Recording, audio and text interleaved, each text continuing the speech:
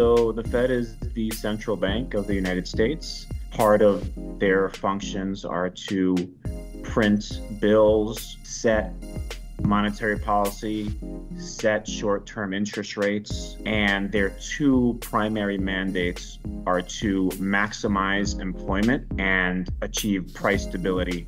Thanks for listening to IBKR's Sense of Security. As always, there's more content at IBKRpodcast.com. And if you're interested in learning more about interactive brokers, visit IBKR.com.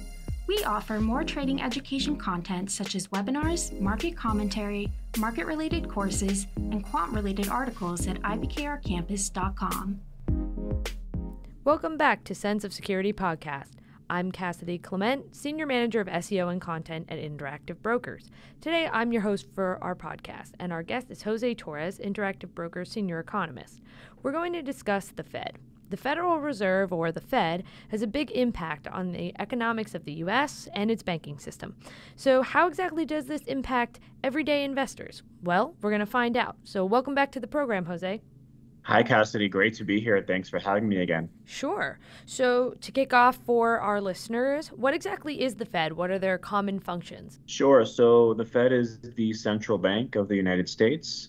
Part of their functions are to print bills, set monetary policy, set short-term interest rates, and their two primary mandates are to maximize employment and achieve price stability, which they define as the core PCE price index rising 2% year over year. They also do some bank regulation as well. So they are the ones who conduct the monetary policy for our country or for the United States, correct? Yes. And then with the big events that everyone talks about, usually like the Fed meetings. So how many times a year are they meeting, and do we know ahead of time when these are going to be and how quickly they're going to happen? Yes, absolutely. They meet 8 times a year for an interest rate decision. Those dates are known well in advance. For example, today we have all the dates for 2024. 4 times a year, they release the Summary of Economic Projections. They also called the SEP or the dot plot. And that provides market participants with forecasts of where the Fed sees several different indicators. So economic growth is one, unemployment is another, inflation is another, and of course, the federal funds rate, where they forecast the federal funds rate to be. And those insights are particularly important, especially if you're early in March and you're looking to see where the Fed thinks rates will be by year end. And the dot plot is released typically at the end of each quarter. So at the March meeting, at the June meeting, at the September meeting, and then at the December meeting. So when we're talking about the Fed, or if you're listening to commentary, reading about it, etc., usually there's a lot of common financial jargon involved, or I will say you'll see it very often the second you search for the Fed or you're reading about them, so it will become common very quickly. So I kind of have a lightning round-ish scenario here where I'm going to go down the line for like 5, 6, 7 maybe terms, and could you give our listeners kind of like the bullet point explanations of these? Sure. Awesome. So let's start with the first one. What is monetary policy? So monetary policy is essentially setting interest rates and whatever bond buying or bond selling program a central bank is engaging in. So another set of terms that we recently did a podcast on is the difference of inflation versus deflation. How would you explain that? Sure. So inflation means prices are increasing. Deflation means prices are decreasing. And I'll add one more to that. Disinflation means that the pace of inflation is slowing down. So disinflation means that you still have inflation, prices are still increasing, albeit at a slower rate. deflation is when prices are outright declining. What about hawkish versus a dovish Fed policy? This is one of my favorites because I like animals.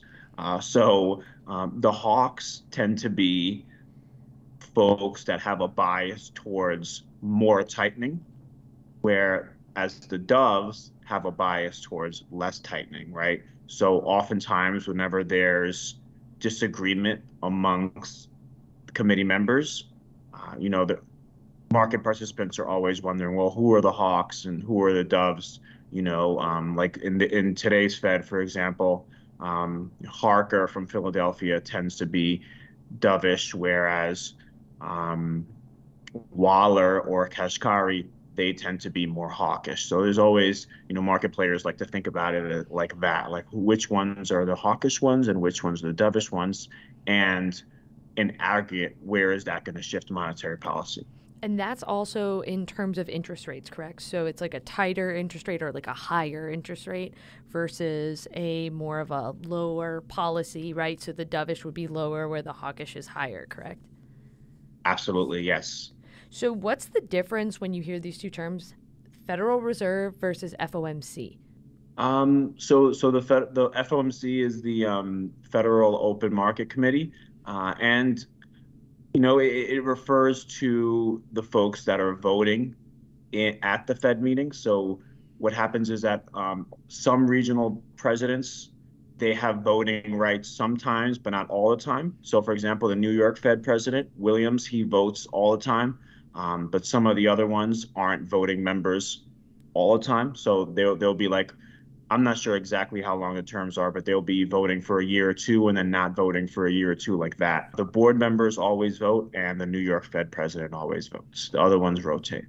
So the biggest phrase that next to probably monetary policy that comes out of any change in policy usually is the Fed funds rate blank, either increased or decreased. What exactly is the Fed funds rate or federal funds rate, and how exactly is this looked at? Is it reevaluated every couple weeks? How exactly does it work? Sure. So it's reevaluated at each meeting, and then a decision is made, which is then announced to the public on the second day of the meeting at 2 p.m. Then the chair comes out at 2:30 and has a presentation on economic conditions and a Q&A. In terms of what it is and how it affects the economy, it's the rate on short-term cash and mainly the overnight bank rate. So if a bank needs cash, for example, what's the rate that bank needs to pay to get cash in their doors on an overnight basis? So what happens is that as short-term rates increase, the medium-term and long-term rates increase as well. So that's kind of how the tightening gets dispersed across the entire economy. First, short-term with the Fed, and then ultimately that tightens financial conditions and works its way across the yield curve. And then it starts affecting treasury bonds at the 5-year, 10-year duration. It starts affecting mortgages, starts affecting car loans, credit card interest rates, all kinds of interest rates. But it starts with that overnight rate that tightens liquidity at the short end and then spreads across the yield curve. Where can some people who are starting investors or just, everyday listeners, where can they see the Fed's impact in their everyday life? I mean, I know the Fed funds rate will impact all types of investment because it impacts market sentiment, but usually where are the key areas that the average adult is going to see the Fed impact their life or their finances? So by increasing the federal funds rate, the average adult can park money in financial institutions and gain a higher rate. So for example, I'd invite listeners who don't already have an Interactive Brokers account to open one because we're paying up to 4.83% on idle cash, right? So that's one way that folks are affected by higher rates is through their savings. Now, on the borrowing side, that's where they're negatively affected, right? If they want to buy a property, it's going to be more expensive. If they want to buy an automobile, it's going to be more expensive. And all the kinds of goods that are usually purchased with financing, like furniture or microwaves, refrigerators, ovens, those heavy household goods become much more expensive to finance at those higher rates. So when these rate decisions come out, is there any general trend of impact on the stock market? Like if a rate goes up, does sentiment usually change or prices change, and in what way? Sure. So typically, the market kind of knows what's going to happen at the Fed meeting. However, there are a lot of cases where there's a 50-50 split. And in those cases, when the Fed chooses the hawkish 50, so in the case, for example, in 2022, prior to some meetings, we didn't know if it was going to be 75 or 50. Those were even odds, coin flip odds. In the cases where they chose 75, that led to stock prices going down, investor sentiment to sour, and to bond yields to go higher. So yeah, generally speaking, if the Fed surprises to the upside with rates, that's bad for financial assets, prices go down. If they surprise to the downside with rates, then generally speaking, that is bullish for financial assets. Stock prices go up and bond yields go down and bond prices go up. So when these meetings or these changes occur, are there certain indicators that investors should look for in the market or from, let's say, these meeting recaps? I know you and some of our other commentators write recaps on the meeting or the ripple effects of what happens after the meeting. What should investors be looking for? Investors should be looking at so many things during a Fed meeting, right? Particularly when the dot plot gets updated. That's integral because it tells market players where the Fed sees things going in the next few months and how that's going to guide monetary policy. But one of the main things also is the commentary from the Fed chair, right? How's the Fed chair speaking? Is he pushing back hard against questions, or is he acquiescing to the crowd? What's the tone? Is the tone hawkish? Is the tone dovish? And that's kind of how, similar to when listening to company earnings calls, that can be very beneficial to investors. Listening to the Fed conference and the Fed presentation is also important from a macroeconomic perspective. And I would say those are some important considerations. So going one step further, because we're talking about something that's U.S.-centric, do other countries or other economies really pay attention to the Fed, or is that something a little bit more, part of our hometown, if you will, or, very national instead of international? Are other parties really paying attention to those meetings and these decisions? Absolutely. The U.S. dollar is the world's reserve currency. And to the extent that Treasury yields increase because the Fed is on a hawkish path, what that actually does is that it brings money from overseas into the U.S. Treasury, because when the U.S. is paying a high rate of interest that is theoretically risk-free, and we like to think about treasuries as risk-free instruments, and then we can price all other assets with that consideration in mind. So if someone has an emerging market investment that is going to pay 10% per year with risk, they may not make that investment if treasury bonds are paying 5.5%, because they're saying, why should I take that risk to get paid 10 when I can get paid 5.5 here without taking risk? But if treasury bonds are 1%, then that investor is incrementally incentivized to take that 10% investment. So that's what happens is when rates go higher, money actually leaves a lot of the emerging markets, and they go to treasury bonds because of the higher risk-free yields. Again, we have the reserve currency of the world. And another thing, the dollar increases when rates are higher for that reason, right? Because of those capital inflows, the dollar becomes more valuable. And then that starts to negatively affect exports because foreign countries have a more difficult time paying up in US dollars when the dollar is stronger. And then a lot of other ripple effects occur as well. But in general, a stronger dollar tightens financial conditions and makes it harder for the rest of the world. So there's a lot of eyes on the U.S. when these meetings go on or when people are reporting on them, so it seems. Absolutely.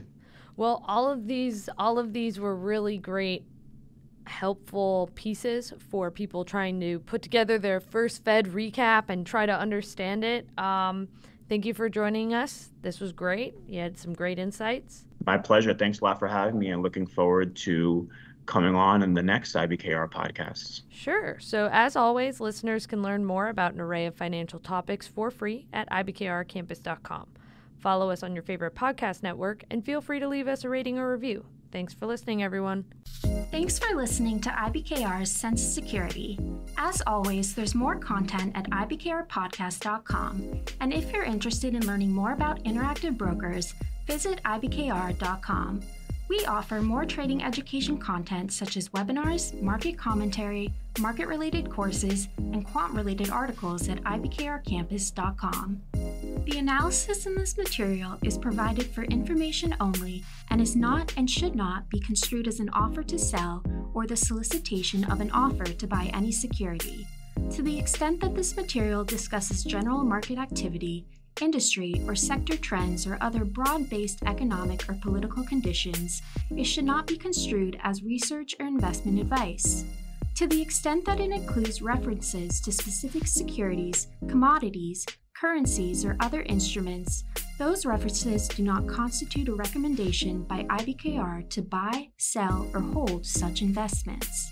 This material does not and is not intended to take into account the particular financial conditions, investment objectives, or requirements of individual customers. Before acting on this material, you should consider whether it is suitable for your particular circumstances and, as necessary, seek professional advice. Rates as of December 5th, 2023. The mentioned rate applies exclusively to IBKR Pro clients.